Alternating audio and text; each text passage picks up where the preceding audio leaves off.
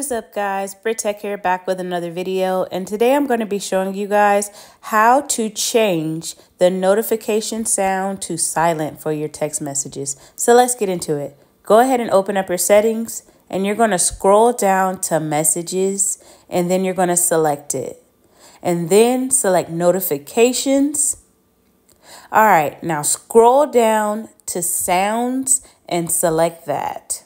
All right, so now what you want to do is you want to go from note to none. Select none, and that will silence your notifications on all your text messages. So yeah, guys, that's how you do it. Hope you enjoyed this video. Don't forget to like, comment, and subscribe, and I'll see you next time. Peace.